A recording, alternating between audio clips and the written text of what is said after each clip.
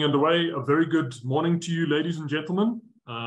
Very special welcome to all of you. Thank you for taking the time out of your very busy schedules. But when we talk about safety and health in the mining sector, this is an issue which requires our 100% attention.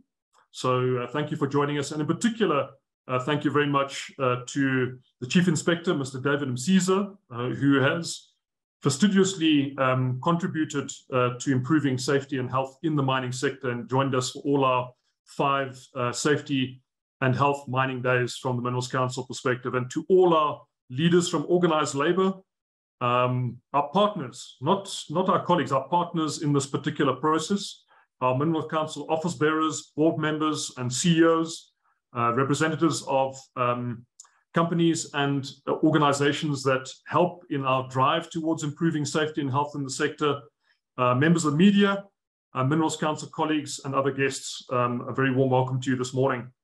I welcome you to this 5th annual National Day of Health and Safety in Mining.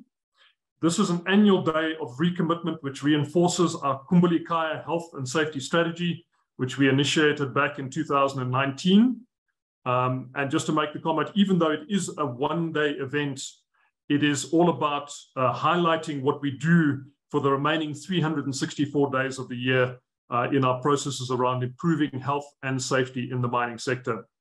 The purpose of this national commemorative event is to remind us all, including the leadership of our industry, that the safety and health of mining employees is our primary concern. Khumbula Ikhaya tells us that our focus must be on zero harm, ensuring that every one of us returns home as healthily and as safely as when we left home. And it reminds us when we have failed to mourn those who were lost. Please may we observe a moment's silence and contemplate our colleagues who have not returned home to their families and friends. And that's not only from the safety side, but also from the challenges that we've had from a COVID perspective and those of our colleagues who have suffered from COVID. So just a minute's silence, please. Thank you.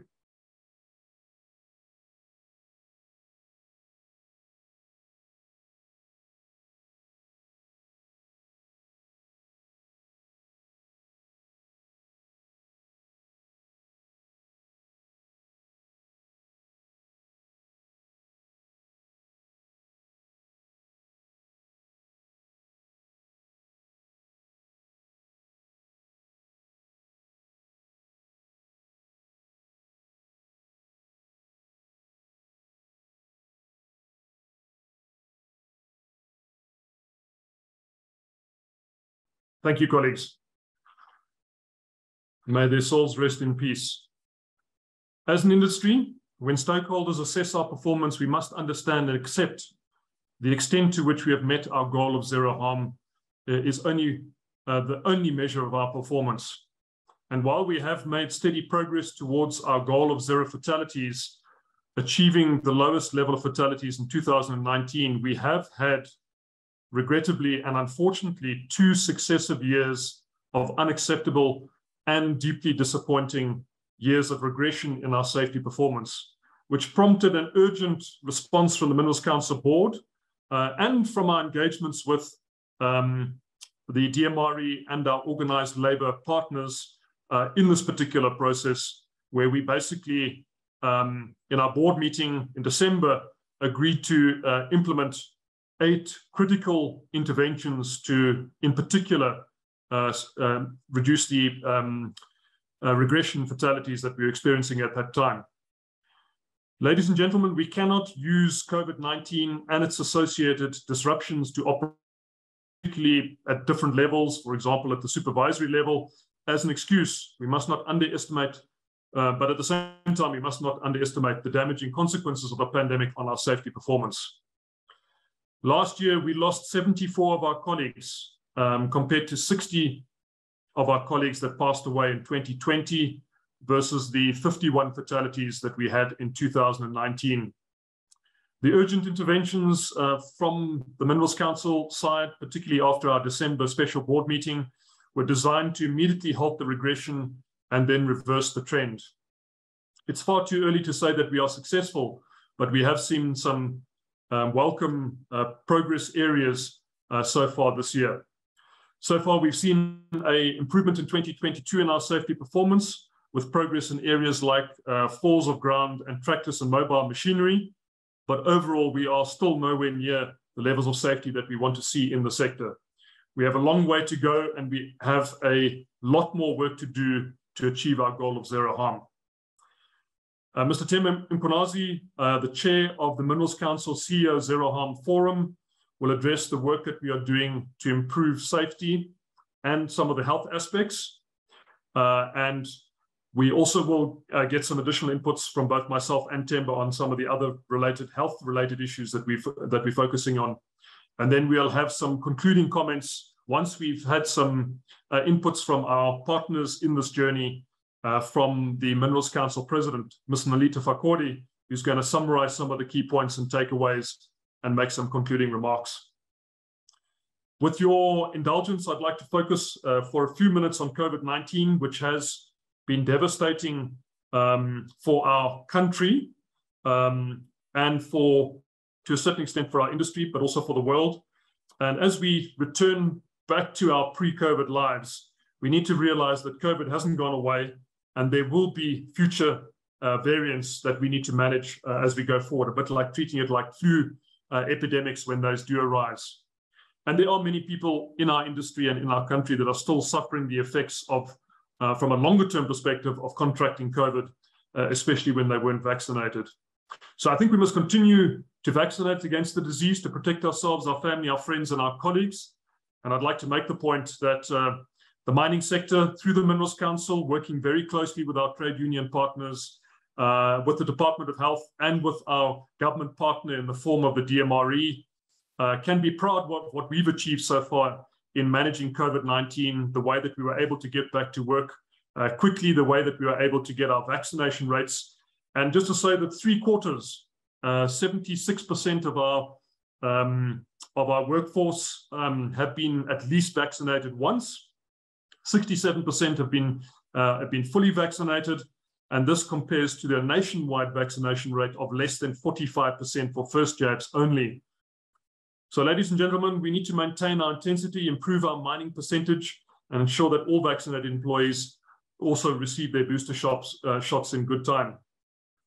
When we consider the theme for this year's commemoration of health and safety in mining, we recognize that, notwithstanding the fact that the industry has risen to the challenge of combating the pandemic, that we did lose 750 of our colleagues to the disease.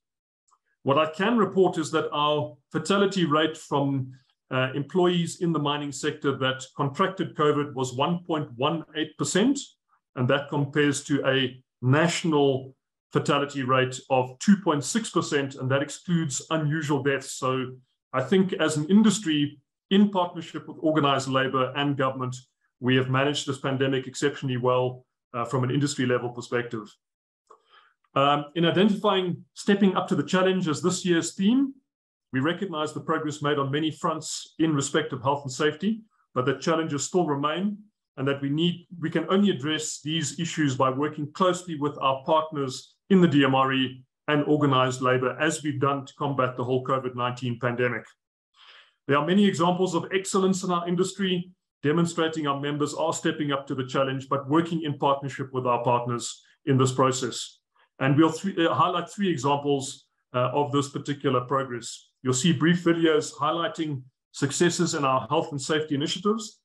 The first one will be a video focused on addressing vaccine hesitancy, which was and which remains a national and global challenge. And the Minerals Council has played an important role in understanding the science and developing a toolbox to overcome hesitance. And we have an example here from Kumba Iron Ore, part of the Anglo-American group, where this effort was tackled at operations by peer educators who helped convince and support their colleagues in adopting vaccinations. We'll hear about this in our first video. In our second video, we'll hear some excellent leading work that's being done about the industry's approach to noise management and how we've made good progress in stepping up to the challenges of reducing noise levels and protecting the hearing of employees. And then our third short video, we'll hear from our colleagues at Northam's Eland mine, how they're addressing falls of ground by improving underground lighting and particularly in stoping working areas. Then Themba will speak more about the progress the industry has made in addressing various other challenges around falls of ground, and particularly the historical performance in deep level platinum and gold, which he'll refer to a bit later. Ultimately, all of this is about hashtag making mining matter and working with our partners on taking this particular process forward. Before I get into the details of the program, I'd like to thank all of our partners for being here today. In respect of health and safety, we have one common goal, which is zero harm. There's no competition between companies or between our key social partners in this particular journey. And today is an excellent example of this, particularly with the large number of people that have turned out for this particular event. It therefore gives me a great pleasure, and it's indeed a privilege, and I must commend him for the work that he has done over the years to introduce Mr. David Msiza, the Chief Inspector of Mines, who's been an integral part of the work that we've collectively done. And he reminds me on a regular basis when we are falling behind in a particular area on what we need to do to catch up, refresh ourselves, etc. So David, Mr. Msiza, let me hand across to you and be looking forward to your address from the DMRE and from the Chief Inspector's Office. Thank you. Thank you, Mr. Baxter, for the opportunity and the invitation to collaborate with yourselves. But I think it's also important for me to acknowledge the guests. I'd like to start off with Ms. Fabute, the President of the Mineral Council South Africa, Mr. Themba Mkhwanazi, the Chair of the Minerals Council CEO Zero Harm Forum, and yourself, Mr. Baxter, as the CEO of the Minerals Council.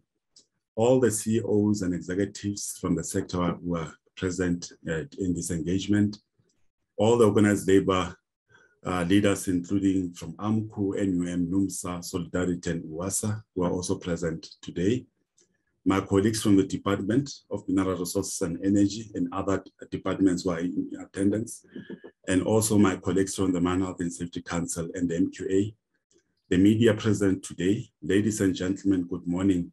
And I'd like to start off by sharing the same sentiments that you've indicated earlier, Mr. Baxter, that we've agreed in the sector that we can compete on anything in the sector, but not on health and safety.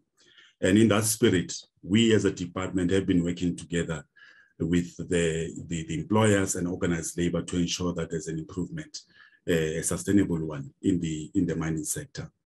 The Department of Mineral Resources and Energy, in collaboration with all our social partners, once again appreciates the opportunity to be part of the commemoration of the National Day of Health and Safety in Mining.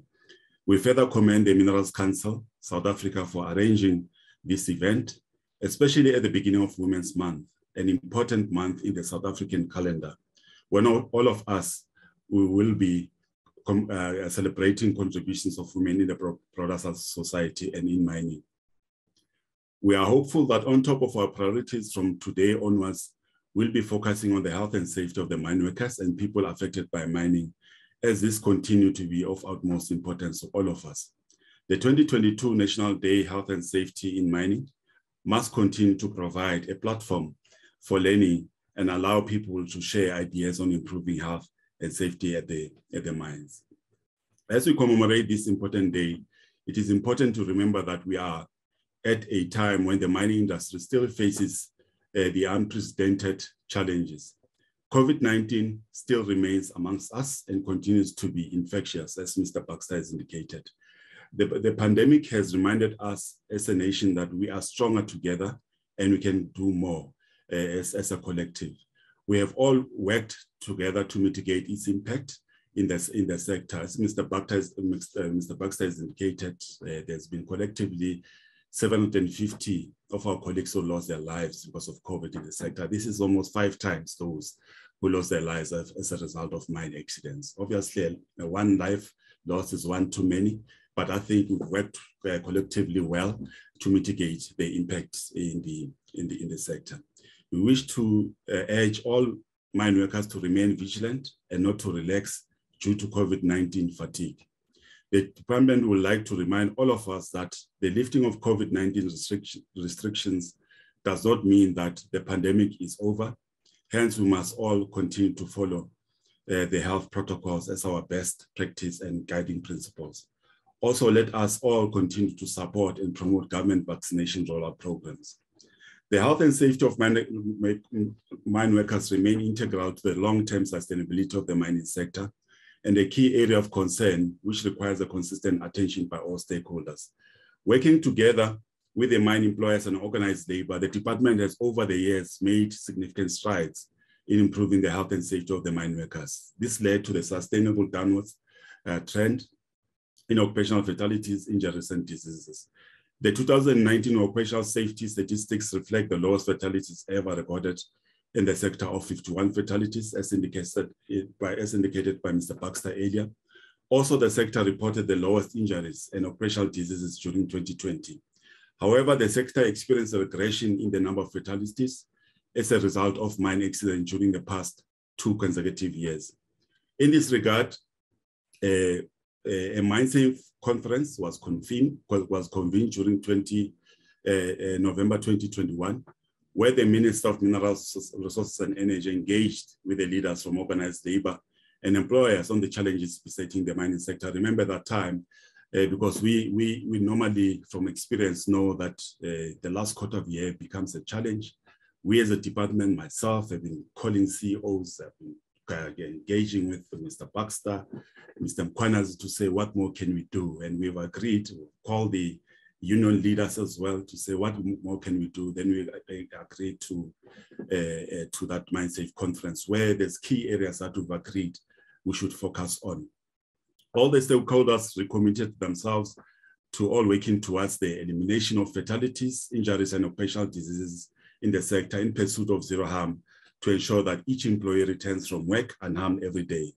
Subsequently, it is encouraging to know that the number of fatalities, injuries, and diseases have decreased for the year up to date as compared to the similar period in 2021. The latest statistics indicate that there has been a 34% reduction in the number of fatal accidents from 29 June 2021 to 19 in 2022. These are the accidents that lead to fatalities. The number of the actual fatalities decreased by 14% from 29 last year to 25 in 2022. This is as a result of a single accident that regrettably resulted in 4 fatalities in the sector. Also, it is worth noting that during 2022, one area in which the industry had achieved very considerable success was in reducing the number of deaths caused by fall of ground accidents. Once the biggest contributor to the death of mine workers, fall of ground now accounts for 4% of the number of occupational deaths in the sector. It is also worth noting that the gold, platinum, and other mines did not experience fall of ground fatalities for the year up to date. Ladies and gentlemen, generally, most of the fall of ground accidents, they happen in the gold and platinum mines. For us, it's very encouraging that I think it's a first in a long time that for the last 7 months, we've never experienced any fall of ground accidents in these 3 subsectors that I've related to. And we'd like to really commend the sector for putting measures in improving in this regard. Regrettably, most occupational fatalities in the sector are now associated with a general type of accidents. That doubled the number of fatalities reported so far in 2022 from 5 to 10. Transportation of people and materials and operation of equipment are second biggest contributor to the fatalities in the sector. And lastly, the 2022 fatalities include 3 mine deaths classified under the category miscellaneous, which refers to fatalities that may not be readily classified under the available categories on the SAMRA system, which is a system that we used to gather and analyze accidents. They cannot be classified pending investigations. So we'd like to really request the sector to ensure that we expedite the investigation process, and then we find a way of resolving this type of accidents. Further, the actual injuries reported so far also decreased by about 11%, mainly with a 34% reduction in the gold sector. During 2021, if you look at the statistics that we collect in terms of health, there's been about a 5% decrease in the number of special diseases reported by the sector. But we are still concerned that the pulmonary TB cases, noise-induced hearing losses, and silicosis are still the major diseases reported by the sector. Once again, we'd like to implore the sector to focus on health matters. The department welcomes and once again value efforts of all our stakeholders in ensuring that the goal of zero harm is ultimately achieved at all mines. The collaboration and spirit of genuine tripartism stands at the very center of change, and it will not happen without commitment of all partners.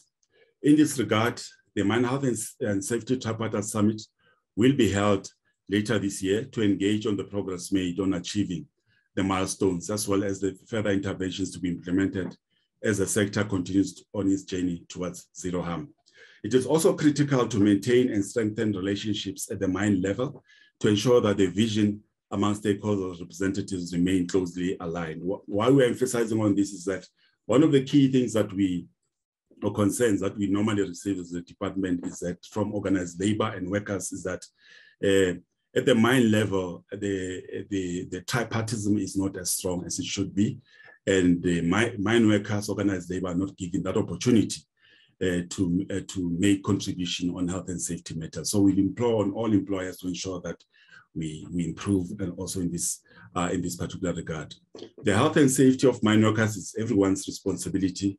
Working together, we can attain the goal of zero harm in the sector, while also keeping in mind that the long-term sustainability of mining is dependent not only on its growth, competitiveness, and transformation, but also on how well its workforce is cared for. From my perspective, ladies and gentlemen, I strongly believe, as I close, that all the trends that we have spoken to and the downward trends that we've also spoken to, that it's mainly not only because of the role of the department, which is also key, but also the fact that we continue working together. We are still concerned that people are losing their lives in the sector. We are still concerned that there are injuries and diseases. And we believe that by collaborating with the sector, we'll ultimately achieve the goal of zero harm. So I'd like to once again thank the Minerals Council and all the colleagues for your attention, and also for the invitation to participate in this event. Thank you. Chief Inspector, Mr. Msiza, thanks very much indeed. And we certainly take on board your comments, but I think in the true spirit of partnership on what we're doing, working as a sector together to improve health and safety in the sector, we have some encouraging trends, but lots of hard work ahead of us. So looking forward to some further inputs from our trade union colleagues and partners at the same time. But before we get there, thanks, Chief Inspector. What I'm going to do is jump straight into the first video, which is called Stepping Up to the Challenge, and that's around vaccine hesitancy. And then I'll introduce Stem Mkhwanazi to give his input from chairing the CEO Zero Harm Leadership Forum in the Minerals Council. So let's play that video, please.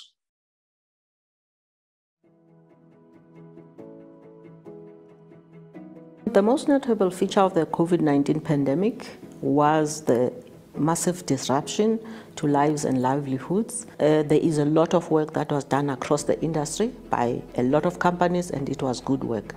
But Anglo American has the We Care program, which is a comprehensive approach looking at the lives and livelihoods of their employees and also of the people in the peri-mining communities. And so their program goes beyond the workplace. And what is also more significant for Kumba is that there was vaccine hesitancy, so they did not get there easily. Originally, when we started with the vaccination, as you can imagine, we did experience a lot of hesitancy from our employees and also our service providers. We picked up hesitancy from employees and members throughout the process. So the resistance was coming mostly from those people who didn't believe that this is the right solution for COVID-19. There was a lot of hesitancy in the beginning. However, we made use of our union representatives. We also made use of our service providers' leadership as well to help us in terms of influencing the people to vaccinate. But also, more importantly, we didn't have only just one center where we were offering the vaccination, but we also moved the vaccination closer to the mine, whereby people could vaccinate at any given time without having to take the time off as well. From scratch, we recognize the importance of information and education. So we launched campaigns that were aimed at educating people and providing information both to our employees, their dependents, and the community within which we operate. And those engagement that we had, both at a mass level and on a one-to-one basis, actually made sure that people understand the importance of protecting themselves through vaccination. During the vaccination program, we had various engagements with management and with our members. There was engagements where the company engaged directly with the employees, where us as unions try to be part of as much as possible. Again, creating an open, transparent platform for employees and management to engage. We collaborated with the Department of Health, both in the province and at the district level. And we also collaborated with 4 trade unions within our operations, which is NUM, Solidarity, UASA, and AMCO.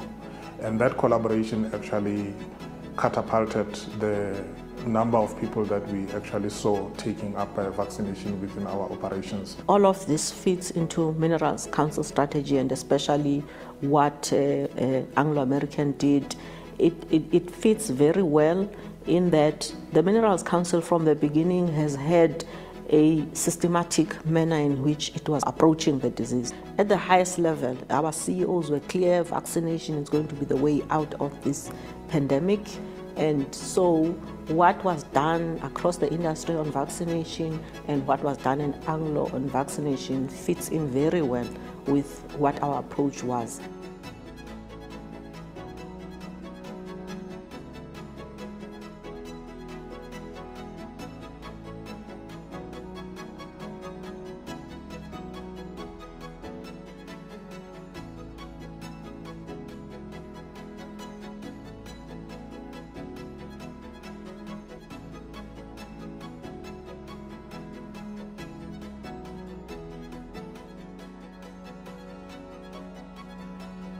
So Kirsten, thanks very much. You can stop it there. Let me just say to all of you, it makes me immensely proud to work with so many capable people, particularly in our healthcare and safety fraternity. And I just want to pay our incredible respects to the heroes in the mining sector, particularly in our healthcare side, who helped roll out a 77% vaccination rate. So I think we must, they are part of the real heroes of fighting this particular pandemic, which could have been a lot more damaging to the sector if we hadn't tackled it on a systematic basis, working in partnership with organized labor and with government. So without further ado, I'd like to hand across to Themba Mkhwanazi. He's not only a vice president of the Minerals Council, but he is also the chairman of the CEO Zero Harm Leadership Forum, really leading the way invisible felt leadership of what we do to improve the safety and health performance of the sector. Themba, over to you. Thank you very much, Roger.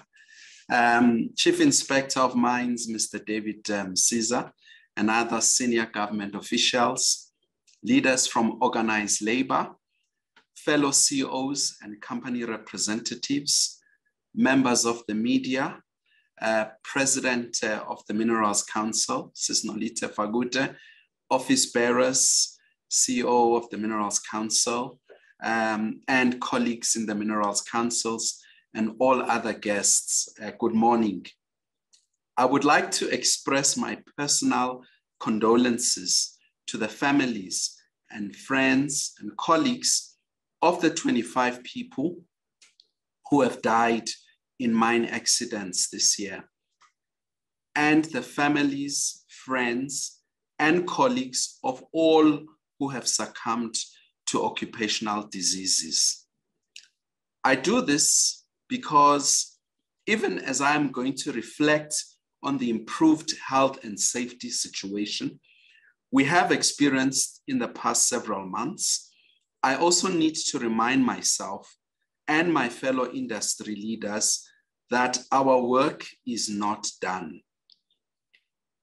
Not by a long way. And we also need to always remember that any letting up of our efforts can lead to a regression of the sort that we saw in 2020 and 2021. By the 1st of August, 2022, the gold sector had reduced the number of fatalities by 21%, with 11 fatalities compared to 14 in 2021. The platinum mines have reported 6 fatalities, the same number as 2021 at this date. The coal sector reported 3 fatalities compared to 4 fatalities during the same period last year, a 25% reduction. There was no change for the other commodities, including diamonds, chrome, manganese, iron ore, aggregate sand and quarries, copper, zinc, nickel, and others, with 5 fatalities in the year to date compared to 5 fatalities during the corresponding period last year. As at the 1st of August 2022, there were 1,114 serious injuries reported compared to 1,252 during the same period in 2021, as the Chief Inspector has already mentioned.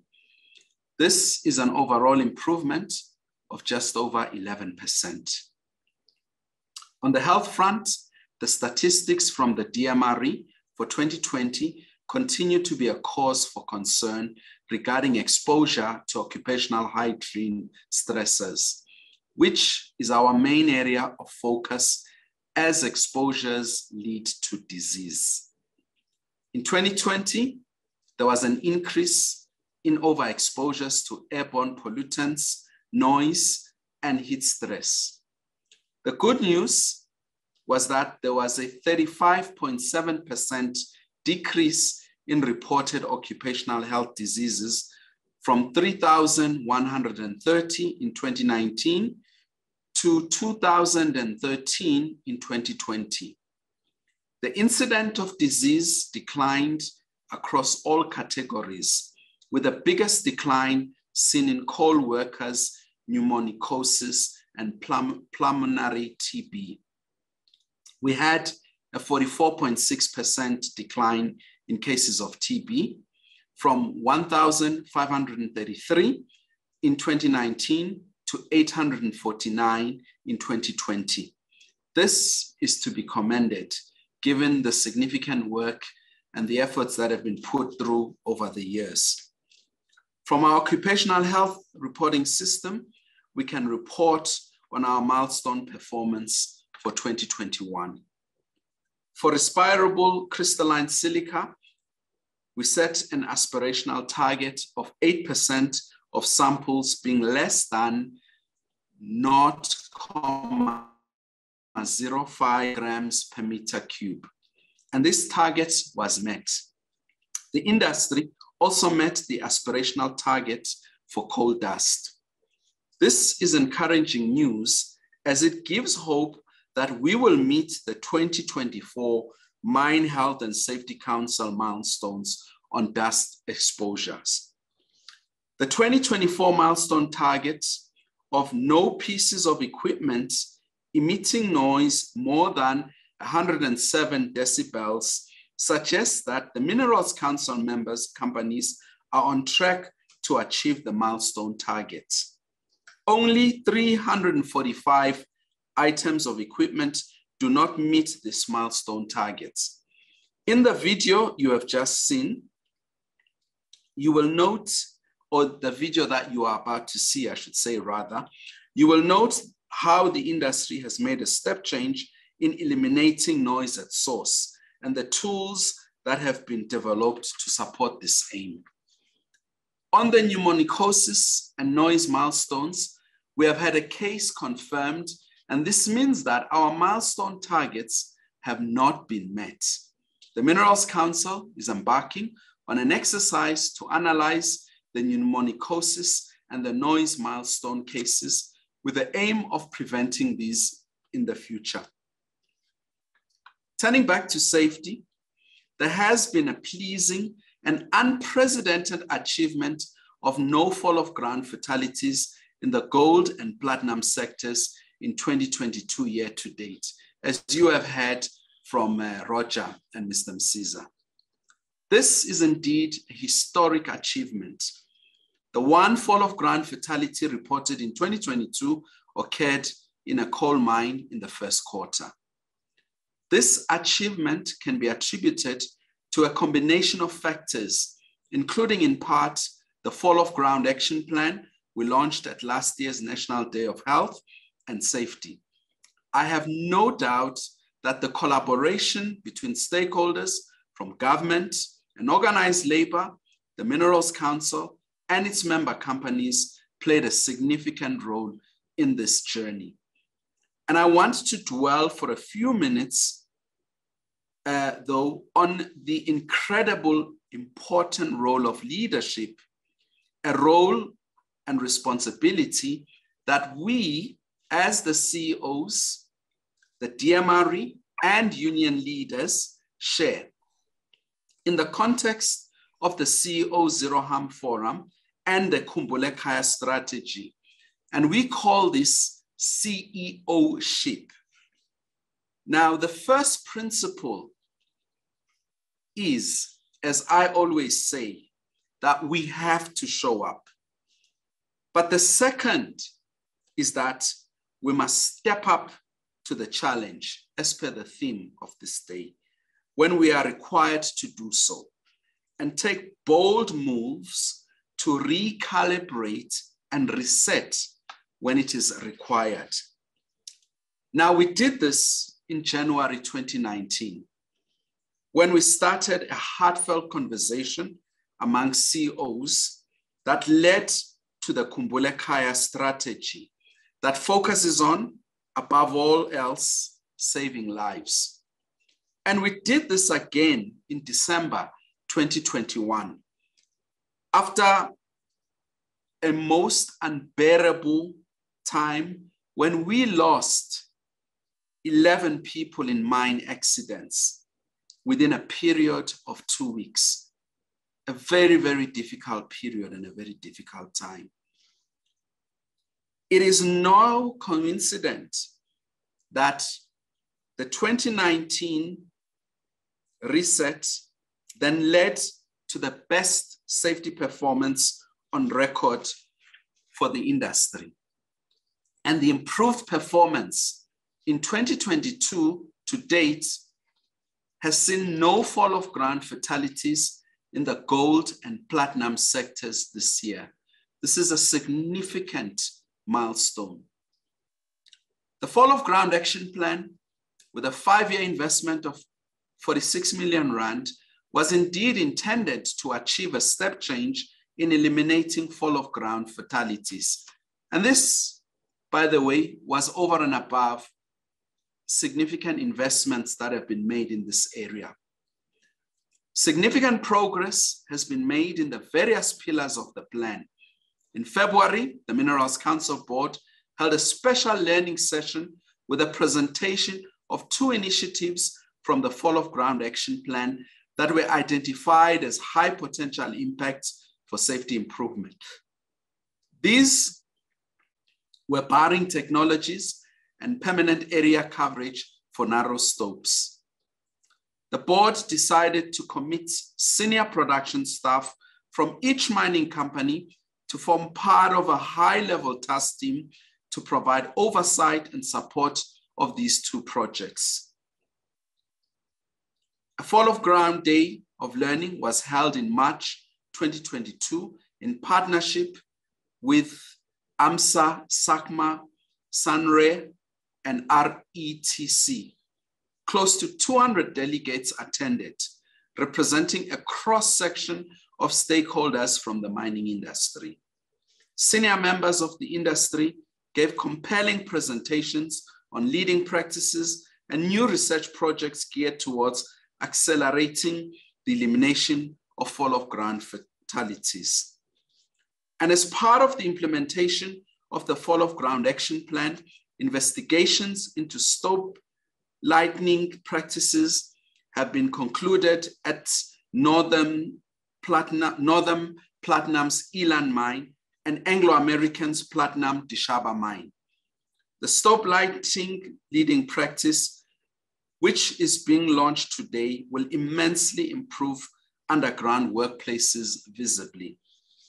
In the video again that you will see, you will get some insight into the underground workplace eliminating challenge and how this is being dealt with at Eland. Another gratifying achievement is that the industry has seen zero trackless mobile machinery, TMM, fatalities in the year to date. In 2021, the Minerals Council started work on a special project focusing on industry alignment and the implementation of TMM regulations. To address transport-related safety, a series of engagements with industry stakeholders, including organized labor, the DMRE, and the Mineral Health and Safety Council, suppliers, research institutions, and universities were held to ensure that there was alignment on the holistic risk-based implementation of the collision prevention system technologies by the end of December 2023. Now, while we have made progress, much work still needs to be done. And again, the collaboration between industry, government, unions, OEMs, and universities is critical. And I am confident that we can achieve the step change that we need. We just need to commit and we need to push harder and collaborate hard. However, a worrying trend has been observed regarding winch-related fatalities. The industry has recorded 3 winch-related fatalities this year, a higher incident than has been the case over the last 6 years. A special focus on safety issues associated with winches has been planned, starting with a Winches Day of Learning next month, because these days of learning are highly impactful. Each and every one of us who has attended these days of learning learn immensely, and it actually challenges our thinking and the way we approach the challenges that we have. But more importantly, effective measures are put in place in terms of taking a way forward the solutions and the prevention of the incidents and fatalities that we have in this space. Prevention of exposures is the key to eliminating occupational diseases. A key initiative adopted by the Minerals Council is management of significant occupational health hazards through continuous real-time monitoring. To this end, a revised guidance document has been adopted by the CEO Zero Harm Forum and will ensure the incorporation of industry best practice on this regard. A well-defined noise exposure management and hearing conservation program involves the assessment of personnel, workplace, and machinery noise as one of its fundamental elements. The industry has run noise workshops with the aim of improving the quality of noise measurements and the reporting of the results. These workshops included the newly developed critical noise equipment screening tool, which promotes high-quality equipment noise registers at workplace as required by the newly promulgated guideline for compilation of mandatory code of practice for an occupational health program for noise. And we look forward to seeing positive results from these initiatives, just like we've seen in the other areas. We have also placed great focus on workplace culture. The Mine Health and Safety Council 2011 Culture Transformation Program has 11 pillars that are being worked through. For 2022, the Minerals Council is prioritizing a shift from a blame culture to a just culture. A blame culture is actually counterproductive and increases safety risks. When people make mistakes or notice problems for which they or their teams may have been responsible for, many will seek to conceal those errors and blame others. And that means that others will not learn from their mistakes. Or worse, others might be injured or killed through the concealing of problems in the hope that they will never be noticed. A just culture encourages learning, and it does not eliminate accountability. It is, though, a critical change in a more than 100-year-old culture. And the Just Culture Accountability Framework was developed and approved by the CEOs in 2021. The main aim is to support members in transforming their culture from a blame to a just culture with the appropriate learning and accountability. Each member is being asked to implement a gap analysis of their practice using the Just Culture Accountability Framework, and each will develop an action plan to address identified gaps. Another initiative is the independent peer review of incident investigation and analysis systems, which is a project originating from the 2019 Khumbule Khaya launch. We are seeking to improve the quality of accident and incident investigations through peer review methodologies and to enable companies to learn better and faster. It would also be remiss of me in Women's Month in South Africa not to reflect on the very disturbing reports on gender-based violence that we have seen from around the world, but including in South Africa, particularly in the workplace. We have been aware of this, and this is a fundamental part of the Women in Mining initiatives, which Sis-Nolita will no doubt touch on. But these reports are a stark reminder that we need to do more, and I can assure you, our stakeholders, that we as the CEO Zero Harm Forum are seized with this as a priority. We must ensure that women are safe and feel safe at work. And we have a zero tolerance attitude in terms of dealing and tackling this. Before I close, I want to once again touch on the strength of collaboration. As I mentioned, an emergency Minerals Council special board meeting was held in December 2021, following the multi-stakeholder MineSafe conference held in November 2021 in response to the deteriorating safety performance. And the Minerals Council board members fully supported the Healing the Wound MineSafe 2021 commitments jointly agreed by the DMRE, organized labor, supply organizations, professional associations, and the Mine Health and Safety Council and the Mine Qualifications Authority. And I've got to thank Mr. Msiza, the Chief Inspector, for his leadership as well in terms of driving the efforts for us in having the MineSafe 2021 workshop and the discussions in terms of the resets discussions that we had as CEOs in the Minerals Council. The stakeholders recommitted themselves to working towards the elimination of fatalities, injuries, and occupational diseases on South Africa's mines in pursuit of zero harm, to ensure that each employee returns from work unharmed each and every day. The Minerals Council looks forward to the Mine Health and Safety Summit later this year to review progress, success, and challenges towards the achievement of the milestones on occupational health and safety.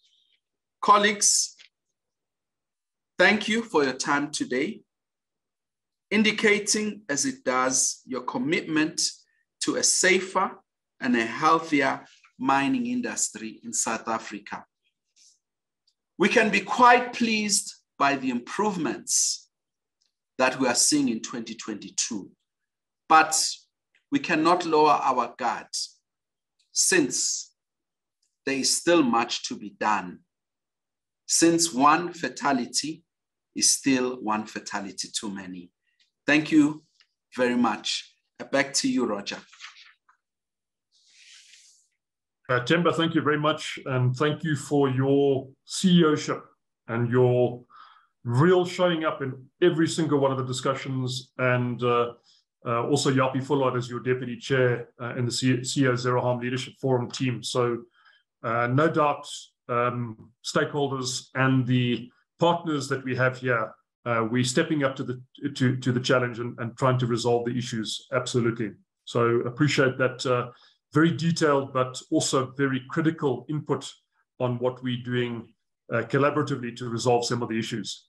Themba, thanks for that. Let me go straight into the stepping up to the challenge around noise measurement. And I'm going to ask Kirsten if you wouldn't mind coming in and starting that video, please. Thank you.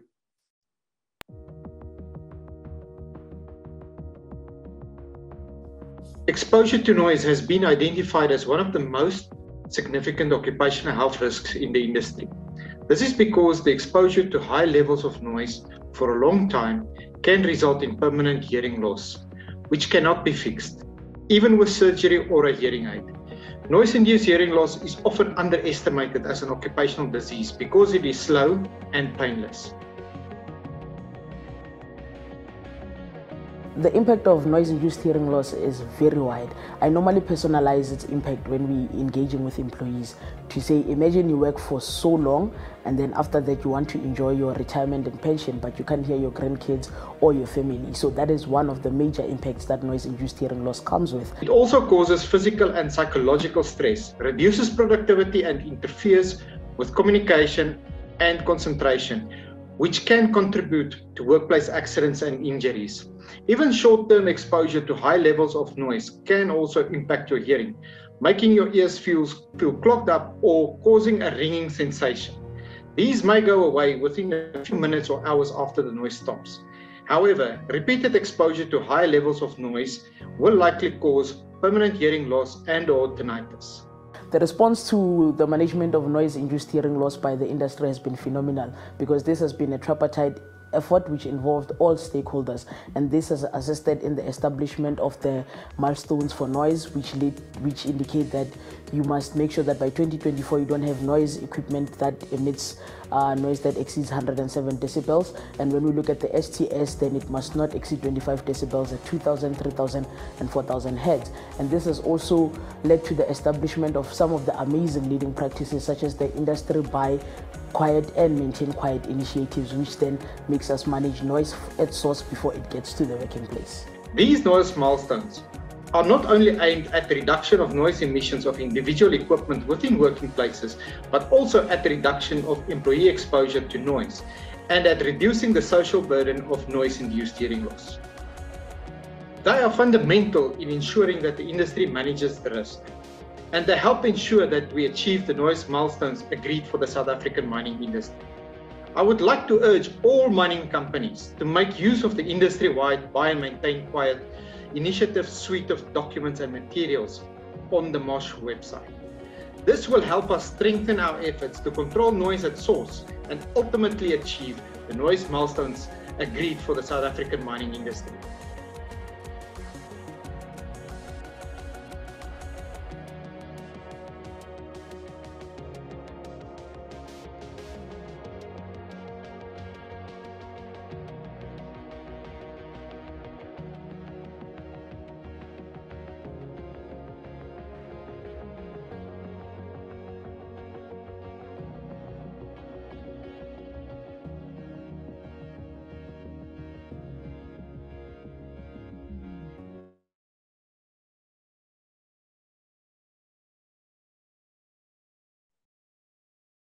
Thanks very much indeed, Kirsten, for that video, and for Willie Daisel and a number of the people involved in production of that video around our approach to dealing with managing noise levels and the significant work that's been done. Again, it's a great privilege for me to be able to work with such talented, capable people who are really making a difference in the lives of all our workers in the industry itself. So, colleagues, it gives me great pleasure to welcome into the discussion a number of our critical stakeholders. I know that Xolani Bokoloshi can't make the meeting, unfortunately, but he is more than adequately represented by Gabriel Nkosi from the Association of Mine Workers and Construction Union, which we call AMCU for short. And I'm going to start off with asking Gabriel to just give us a few reflections from AMCU's side, and then I'll go straight into Naki Masuboleli, who is the senior rep from the National Union of Mine Workers, Hanli van Vuren, who is one of the critical office bearers in Solidarity, and Frans Steering, who is the General Secretary of UASA.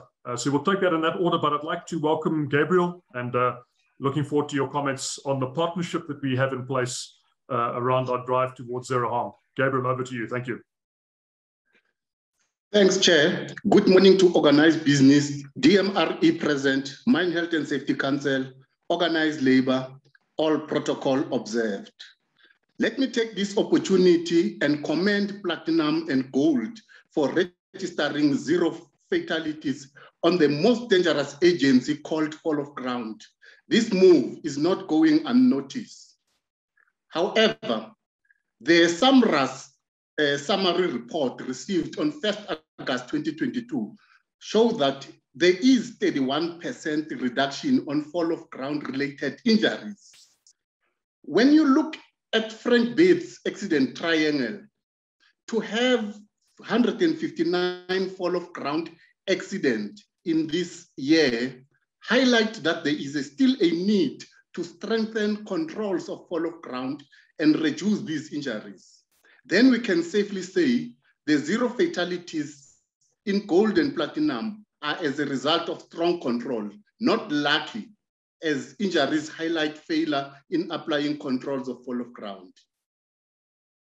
DMRE Section 54s are not taken serious by mine employers.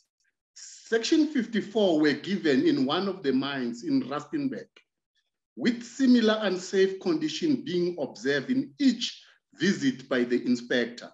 Same condition resulted in multiple fatalities last year.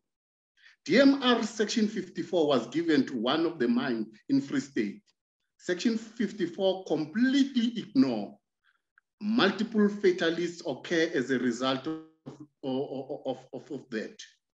It worries me that undertakings and commitment made regarding 11 cultural pillars, some has not been realized. There was a commitment made in 2014 milestone that by 2020, there will be 0 fatalities. Last year, DMRE registered 74 fatalities, which excluded 1 mine fatal of the security guard that was killed at Sibanye Stillwater Gold by Zama Zama. The issue of the security kill at Sibanye Stillwater Driefontein, it's really sad. You are employed as a security to patrol, guard, and search. You are killed while doing what you are employed for, but the fatal does not appear in books as mine accident. Your family can't claim compensation. I appeal to you, Mineral Council and DMRE, to stop hiding fatal accident of those who are injured or killed by Zama Zama. It is the employer obligation to ensure safe work environment and to prevent unauthorized entry to the mine. Hence, it is crucial to include the significant risk of Zama Zama as in your risk assessment, so that you manage that, you control that as the mine. And in case where a mine worker is killed or injured by Zama Zama, that particular work needs to be assisted to be compensated. Mineral Council wanted extension of TMR regulation, part that deals with collision avoidance on diesel machines. We rose and opposed their submission as AMCO, but they managed to corner their friend MREC at the Mine Health and Safety Council, who agreed to give them extension until December 2023. 3 employees were killed by an LHD, which ran uncontrolled at Beatrix, whilst the Mineral Council enjoyed the extension in the implementation of collagen avoidance in diesel machine. We are going to ask the Minister at the Occupational Health and Safety Summit this year in October if he is aware about the extension, because it is the Minister that must grant exemption of the regulation, not MREC or the Council. Lastly, mines should not have safety reps for the sake of complying with the law. Safety reps are there for reason and purpose. Empower the safety reps as the employer in order for them to stop unsafe acts and unsafe conditions. We are aware that safety reps have certain power as per law, Mine Health and Safety Act, but those powers, if not given a space to be executed, they just remain in the act, not applied, because the employer does not promote that. Thank you very much. Gabriel, thanks very much indeed for your inputs, and as always, very frank deliberations from the AMCU side, and I think that's very much in the spirit of us trying to resolve the issues together. And you raised a couple of points that we will go back and investigate, and we'll obviously engage with the DMRE and yourselves on them in terms of what you stated in your comments. And fully agree, safety reps are there to make sure that safety regs are enforced, etc. So let's take forward a couple of those comments, and we'll certainly do some investigation from our side on them. So colleagues, thanks. Let me ask Naki Masubulele, who is the National Union of Mine Workers Senior Rep on Health and Safety. And Naki, let me hand over to you for your comments, please. Looking forward to that. Thank you. Thank you very much, sir. Let us also appreciate the time as the National Union of Mine Workers. We also greet all the stakeholders without naming them, because we may make a mistake of not mentioning one of the important stakeholders. So we equally greet the stakeholders who are present here. And let us first appreciate the fact that we reached this stage, and we are proud to celebrate the impact that is done by all of us to make sure that we achieve a fatality-free shift to some of the companies. And it will be very important for us as NUM that at once in a year we celebrate to all the companies when they are achieving such a victory of a zero fatality. So it is very important that we take safety, as Gabriel already said, and other stakeholders that have already spoken before us, that we take safety as a priority, not by theory, but by practice. It is very disturbing to us as NUM that whenever we go to companies at times, we still find it very difficult to balance between production and safety. And we believe this is one part that we are still struggling. And it will be very key that we fight and make sure that as much as we are production companies who work for profit, but I don't think there will be any company that will celebrate a profit that is full of blood. So we want to agree with Ndatem Caesar that some of the practices or some of the good initiatives that are done at national level are not reaching the ground where people are or where these things have to be implemented.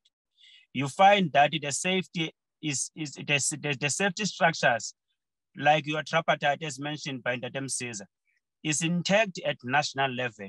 You go down there, some of the structures are not involved, and some of the structures are getting second-hand information. And obviously, this is something that we really don't understand. And we call upon the companies that are still giving labor organizations a second-hand information when it comes to safety. We believe that working together, as it was alluded here, that there was a time where all of us were facing a situation where all of us, we didn't have an experience of how to deal with, which was COVID-19. And we went through those challenges by making sure that we join hands and work together. And in this particular time, when we face fatalities in the mining industry, we see no difference or no difficulty for us to work together and make sure that we treat each other equally. So we don't prioritize some of the issues which are not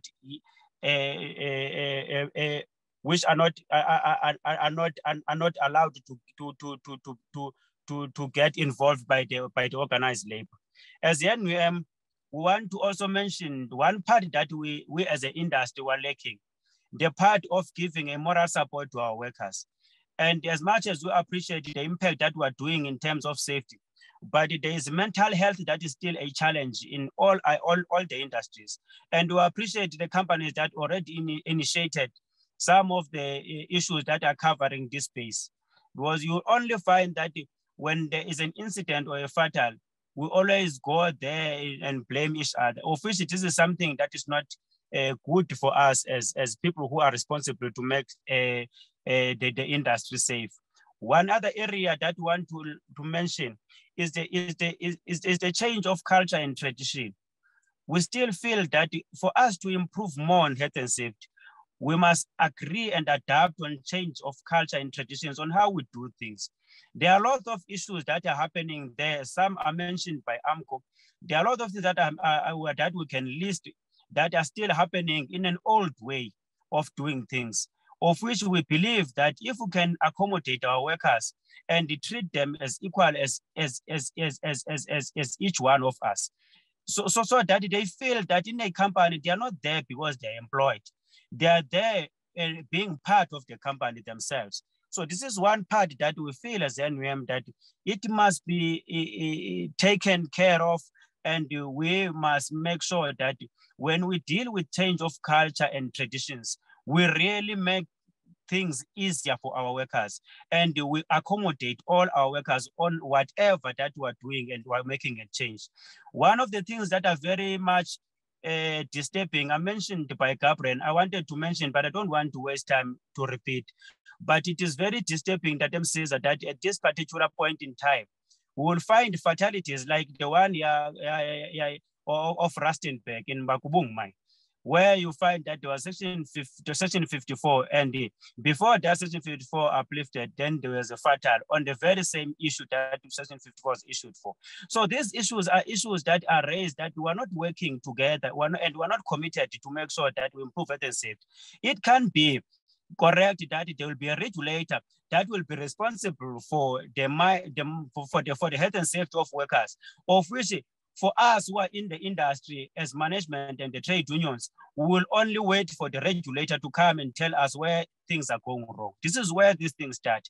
The regulator is there to assist us. So we must make sure whatever is picked up by the regulator, we are making sure that we even dig down to find what are the other issues that may emanate to a result to an injury or to a fatal, not waiting for DMR to tell us each and every time that there are non-compliance in what we're doing in the working place where we're working. And so with that note, we don't want to belong.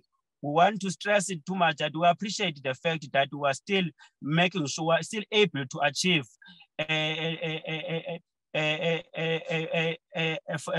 fatal free on fall of grounds, to eliminate fall of grounds fatals.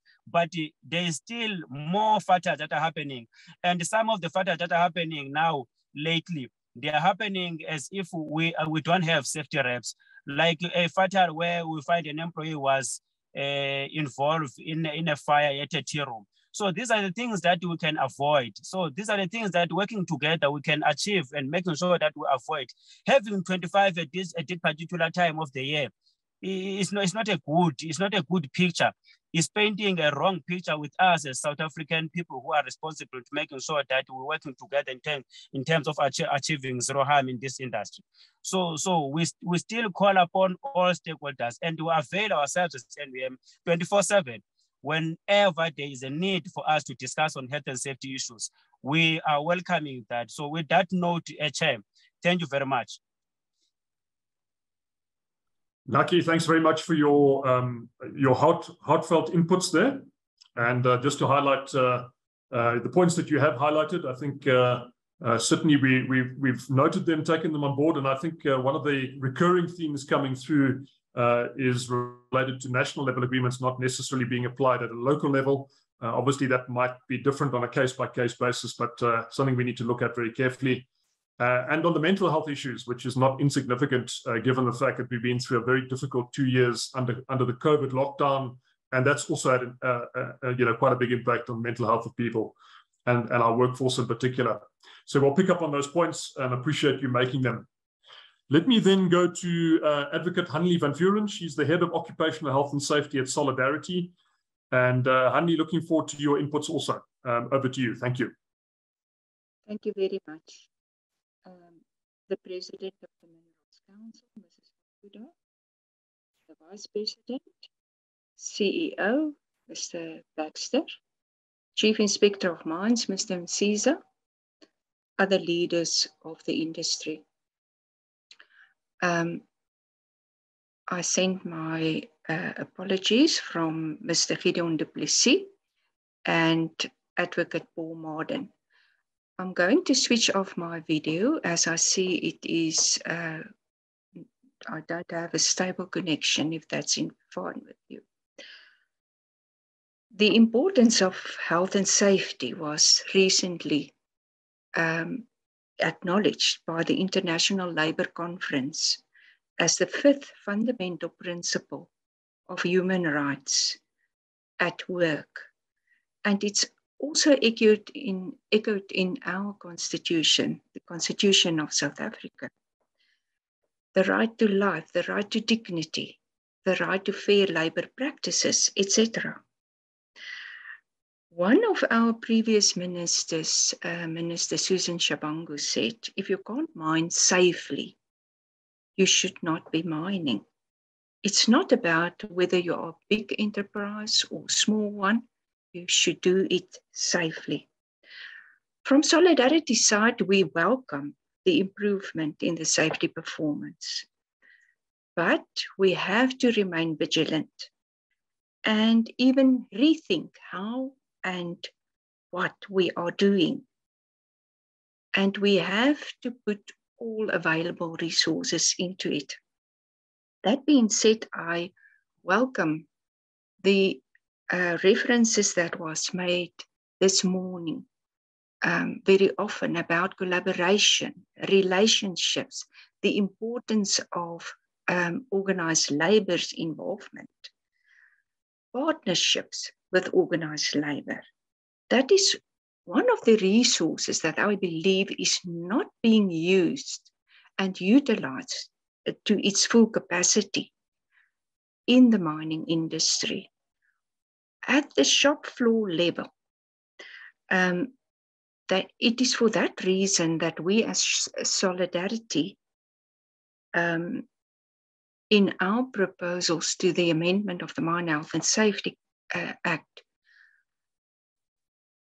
propose that each union with members at a mine be actively involved in investigations in terms of Section 11. And also, each of them prepare and submit their own report on what they believe to be the root cause of an accident. This is in line with the peer review approach. And it's not to blame the company, but it is in the search for the root cause and to enable and empower mines and workers to address those root causes. Now, as it's Women's Month, I have to refer to the plight of women. We have to speak up. Women in mining and on behalf of women affected by mining. It was as a horror movie that we saw last week. That brave woman that told the Minister of Police of the impact of illegal mining on their communities, how women is gang raped by apparently Zamazamas, the gender-based violence that goes with that. I appeal to the DMRE, the South African Police Services, mining houses, unions, community members.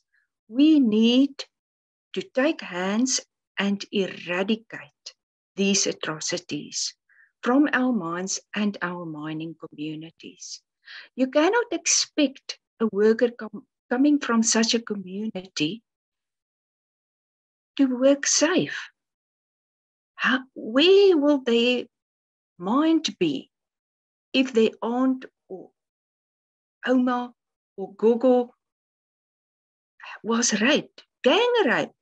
It's incomprehensible. And also workers facing illegal miners in their workplaces, creating unsafe conditions for which they are not prepared. They come to work and they are shot at. They come to work and there is some form of other hazard that was not there and should not have been there had it not been for the activities of illegal miners. And as Gabriel has referred to it, COIDA does not cover all of these instances. And I want to appeal to employers to assist those employees that are affected as far as absolutely possible. On women in mining itself at the Mine Health and Safety Council, and again on the amendments, the proposed amendments, I would like to respectfully request that all stakeholders support the proposal regarding suitability of PPE, but also that we go further and make facilities part and parcel of that, so that the facilities that women have to use above ground and underground is suitable for the gender issues. That will preserve and enhance that women work with dignity and safely above ground and underground. Thank you. And I would like to encourage, as a last word, that all mining companies invest in unions, use their wealth of experience and knowledge. And unions, take your place at the table. Come to the party in a positive manner and contribute to the health and safety of workers in mines. Thank you. Andy, thanks very much indeed for those inputs and those specific ideas. I think we absolutely agree with the criticality of partnership, working together, and that's the overriding theme. And certainly don't like the horror movie that you talked about, but at the same time, the industry through the Minerals Council obviously doing a lot of work, encouraging government and the security cluster to manage and deal with the illegal mining Zama related issues. So that is an ongoing particular process, and certainly take your other points into account. Thank you very much. So colleagues, without further ado, if I can ask Frans Steering. Frans is the divisional manager for mining at UASA, the union. And Frans, let me hand directly across to you for your comments, which I know will always be direct. Thank you. Thanks, Dave. Our president from the Minerals Council, Mrs. Nolita Fakadu, our prestigious Chief Inspector of Mines, Mr. David Masiza, all other CEOs from the Minerals Council, as well as leaders from the industry. An injury to one is an injury to all. We all remember that slogan, Let's keep that in mind, as we need to be our brother's keeper. The mining industry in South Africa faces real challenges with regards to the improvement of health and safety in line with the Tripartite Summit Plan, where we have pledged to align ourselves with the international standards by 2024, only 1 year away, or 2 years away. Historically, it was claimed that training was not really a contributing factor. In most cases, it is stated that the training content is deemed to be comprehensive and adequate. The question, however, is how to improve adherence to standards where training content is not the issue. Complacency also is raised as a major factor in terms of health and safety related accidents and incidents. I make two conclusions as departure point for the rest of my discussion. One, standard procedures are not adequately learned by employees. Attitude influences behavior of employees.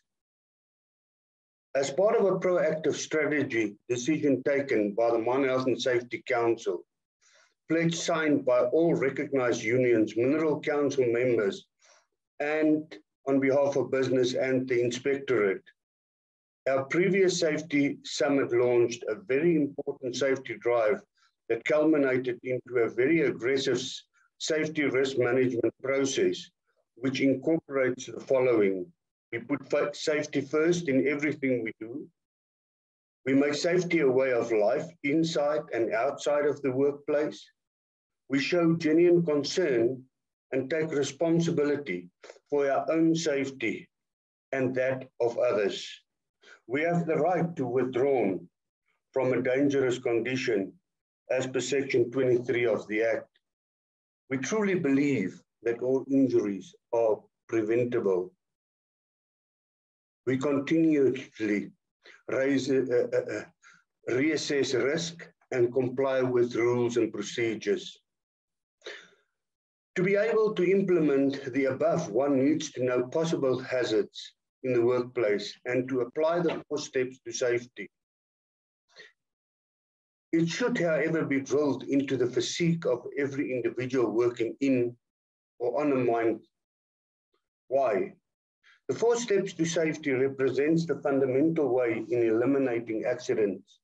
It is common knowledge to everyone in the industry. In other words, we need to return back to basics. I believe that in the event that we succeed to eliminate complacency, enforce the basic 4 steps to safety, identify high-risk areas, and if we cannot manage it, and if we cannot, then we withdraw as per Section 23. Make a breakthrough in the literary gap. Provide training in a language of choice. Find user-friendly technology for training employees involving all 5 senses. We will be a step further on the road to zero harm. UASA acknowledges and commend all role players in terms of where we are with our safety statistics currently.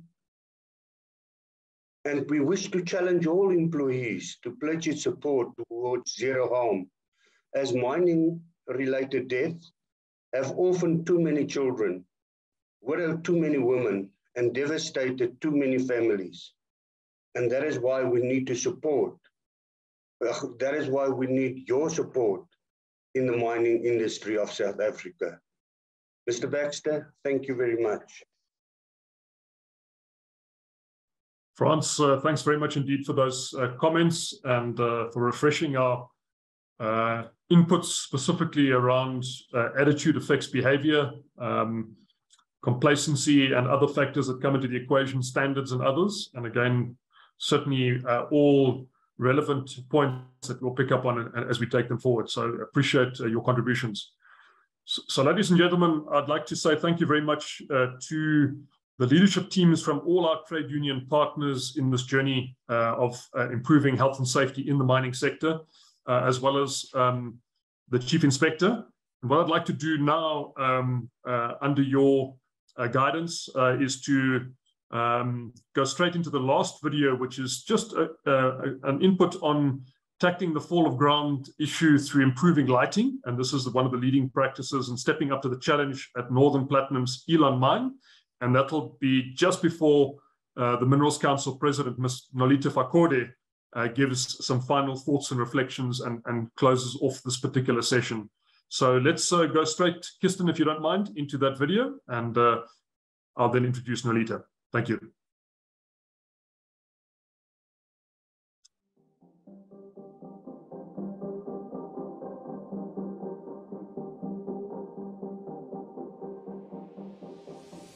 The majority of fatal accidents, fall of ground fatal accidents, still happen in the stoping environment on the mine. So we know that fall of grounds are the #1 killer in the mining industry in our country, but the majority of those accidents happen in the area 0 to 4 meters from the stoping face in conventional faces. So it was very important for us to look at things to improve the opportunity that our workforce has to identify fall of ground hazards in that area.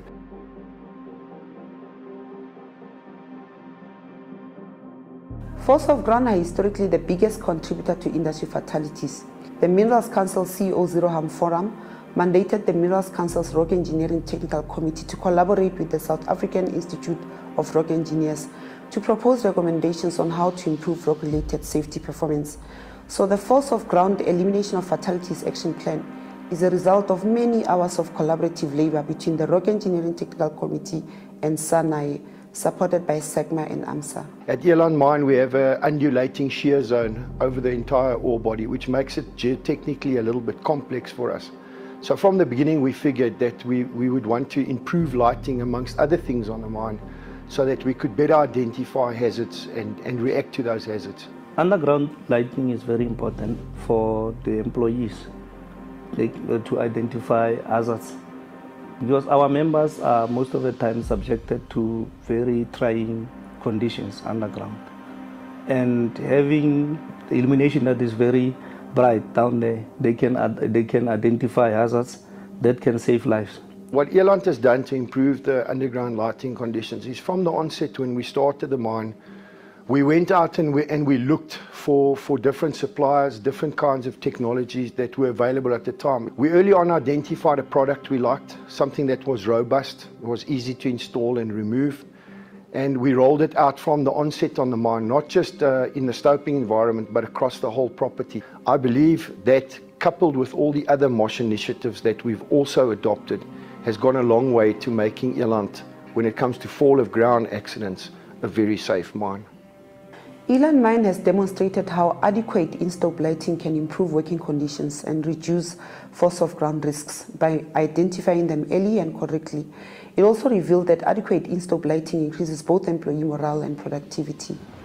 Employees and members have welcomed the improvement because now it has enhanced visibility, and it also assists with the safety factor when it comes to women.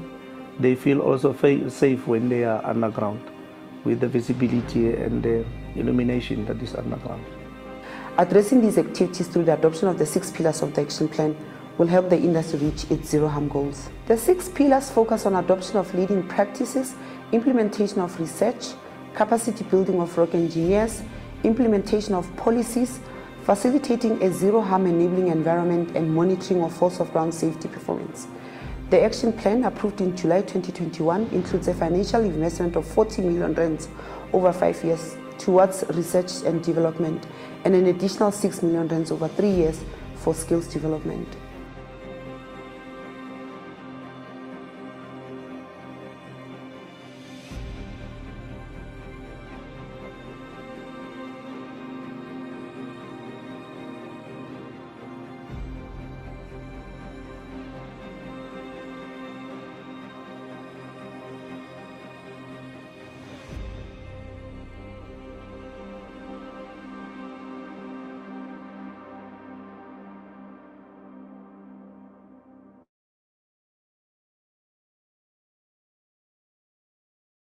Kirsten, thank you very much. And thanks very much to Lerato Tsele, who has also been doing a fantastic job in the Minerals Council team, working with the membership and our MOSH team, the Mine Occupational Safety and Health Learning Hub team, in terms of the work that's gone into developing the 6 pillars of the Fall of Ground Action Plan. And this demonstrates how the industry is really stepping up to the challenge. So, ladies and gentlemen, we come to the particular point where the Minerals Council President is going to make some closing remarks and give her some of her reflections. I've always known her for her CEOship and her leadership in the way that we are tackling and in particular embracing the criticality of partnership in sorting out and resolving challenges that we face from a health and safety point of view and many other areas at the same time. It's indeed been a remarkable privilege to work with her and in her forthright people way of how we resolve particular challenges through partnership in these different areas. So I have no doubt that she's going to emphasize that particular point. She's also been a critical leader in what we're trying to do to change the game from a diversity and inclusion perspective, and in particular her leadership of the Women in Mining Leadership Program in the Minerals Council, but her also overall leadership of the Minerals Council. Lolita, can I hand across to you for closing comments, please? Thank you very much, Roger, for the introductions and the kind remarks. Good morning, colleagues. Chief Inspector of Mines, Mr. David Msiza, and other senior government officials with us in this platform this morning, leaders from organized labor, especially from AMCU, Good Gabriel, Mr. Nkosi, NUM, Mr. Masi Bulele, as well as the Solidarity, Advocate Van Vuren Hanley, and lastly but not least, from UASA, Mr. Franz Stering. Thank you very much for your contributions and being here with us again on this journey. The various company representatives with us here, as well as Minerals Council colleagues and other CEOs with us, especially members that are led by our chair of the CEO Zero Forum, Themba Mkhwanazi, and many others. Once again, good morning and thank you very much for your contributions in what has been a very candid and thought-provoking session this morning. I would like to thank you again for your heartfelt contributions and also the commitment you have shown to tackle these critical challenges facing our industry. And without rehashing what has already been said, I'd like to, however, reinforce the importance of our Khumbule Ekhaya campaign as the foundation of our health and safety strategy.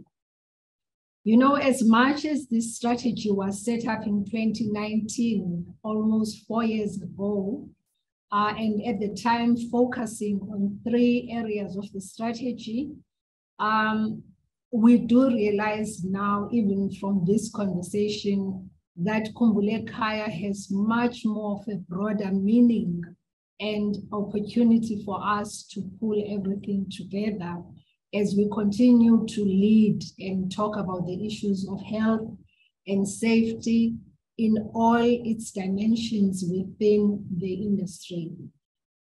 With the focus that was set up in 2019, most importantly being that of prevention of fatalities. Secondly, the integration of health and safety into our way of work. And thirdly, the increasing of the need for intensified vigilance and efforts on both fronts, and especially with the emphasis on the right of all employees to say no to unsafe work. It is very clear that we, as much as have achieved a lot to date, we still have a long way to go. Let me also remind you that we have, as much as we have announced that we will build on this campaign by using the theme of stepping up to the challenge, the theme also recognizes the good work that we have done to date and also recognizes the fact that the challenges ahead all of us are going to require all of us to think differently about how to resolve these issues. Kumbulikaya, as we know, is a Nguni word, which means remember home. And our focus is through the National Day of Health and Safety in Mining have tended to be very much around the physical safety within the workplace. However, we know and we have experienced and heard also this morning that the issue of physical safety extends beyond the mining gates, particularly when it comes to the host communities and the lives of our employees, our colleagues, and especially women as they find themselves with their families in these communities. And so Kumbulikaya for me, especially today and during Women's Month, has taken on a very different meaning and also therefore a different opportunity. And I would like to urge and appeal to our colleagues, all of you on this platform, first to the CEO Zero Harm Forum led by Themba, that as you continue to role model the CEO-ship on the issues of safety and being relentless in stepping up, that you also include and embrace with you the issues of making sure that we create a safe space for women to work within the workplace and also a safe space at home and also in the communities, because all of us are leaders both at work and also in the communities. As business, together with our regulator and labor unions, we need to step up to the challenges simultaneously. We cannot and should not work in isolation. The challenge at hand is a shared problem. Themba has also shared with us the great strides that we have made since 2019, and this has largely been attributed to the fact that we've worked together as partners and not in isolation. Mr. Msiza, we do know that through the Mine Health and Safety Council, which has become a trusted partner in the industry in terms of giving guidance on various issues around health and safety, the DMRE continues to also look to the Mine Health and Safety Council on other issues. And in this instance, we would really urge you to look deeper into how we make sure that the workplace becomes really a safe space for women to work in, especially being safe from harm, harassment, as well as gender-based violence. As our CEO, Roger Baxter, also often remarks, there is no competition when it comes to safety and health. We are all working on the same set of challenges, such as volatile commodity prices, rising inflation, challenging communities, and socioeconomic imbalances. We cannot let these issues take our eye off the proverbial ball, which is to preserve human life whilst carrying out our activities. To our colleagues from the labor unions, especially AMCU, NUM, Solidarity, and UASA, please continue to ensure that you take ownership of the joint stewardship that we offer through this platform, through collaborations and coordinated efforts and really partnerships that deliver visible results, like we have seen in our response during COVID-19 and also keeping us accountable. We know we would not have seen the results that we have seen when it came to the COVID-19 response, were it not on the way and through the way we work together and partnered to make sure that we not only screened appropriately, but also we tested and eventually vaccinated all the employees and communities who were willing and making themselves available for these opportunities. We therefore know that these partnerships work when we are all committed to solve the issues at hand. As many of the colleagues have indicated, August is Women's Month in South Africa, and it's therefore also important for me to use this platform to salute and recognize all of our colleagues within the mining sector who continue to create and to work hand in hand to ensure gender equality and transformation becomes a reality in terms of the people who work within our industry. The Minerals Council Women in Leadership Forum also appreciates and relies on everyone's support, labor, management, and all employees to ensure that the workplace becomes a safe space for women and men, safe and free against harassment, as I have indicated, bullying, as well as gender-based violence. This Women's Month, we must as well recommit ourselves to this safety aspect. Colleagues, through you, Roger Baxter, I would like to also put forward a proposal that we cannot continue to run in the same month of August parallel programs on safety, and then 2 weeks later, we run one on women safety in the mining industry.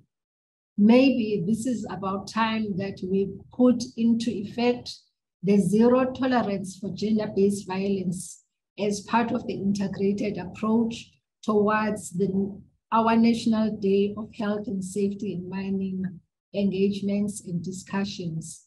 I do hope that we can reflect on this and come back for the future with a better way of addressing this conversation, all within one conversation.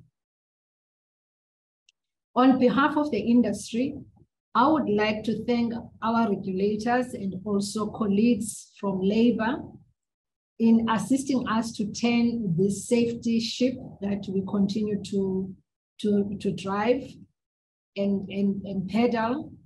It is heartening that notwithstanding the issues over which we sometimes find ourselves in conflict when it comes to safety and health, we do know that we work cooperatively because we are all aware of this common goal.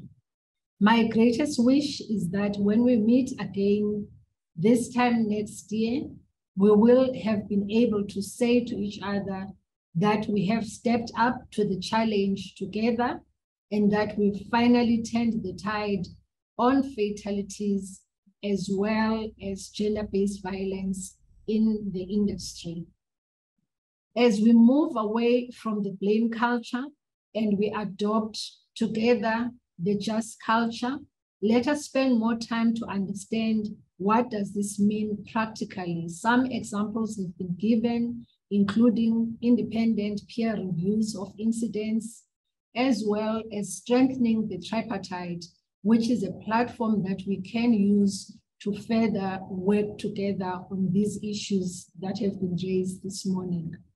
So I really would like to thank everyone, especially the team from the Minerals Council led by Sitze and his colleagues in making sure that we have had these conversations for this morning.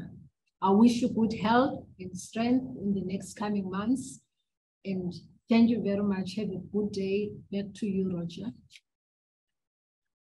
Madam President, Nalita, thanks very much indeed for those wise words and again for your CEOship in this particular process. I'm not going to add anything else because I don't like to have the last say. It's the prerogative of the President to have the last say in this discussion. The only thing that I will mention is that there are some Q&As that have been asked. We'll pick up those Q&As and our health and safety team will revert on the specific questions that are relevant to the session this morning. So ladies and gentlemen, without further ado, thank you very much for your attendance. Thank you very much to the Chief Inspector and the senior representatives from Organised Labour, the Minerals Council President and Office Bearers, the Minerals Council CEOs, and entire Minerals Council team, and to, in particular, our special guests that are with us here today as partners in this journey towards zero harm. I therefore close the meeting and wish you all a safe day and a safe week and a safe remainder of the rest of the year.